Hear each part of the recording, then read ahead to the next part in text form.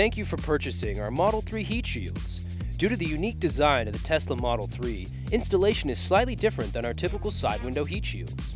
With the door closed, align the top edge of the heat shield with the top edge of the window frame and press the suction cups firmly against the glass to attach. Please note that when installed correctly, there will be a small overlap along the bottom edge of the heat shield. This overlap is designed to allow the heat shield to move freely as the door is opened and closed. To remove the heat shields, use the plastic ring to pry the suction cup away from the glass.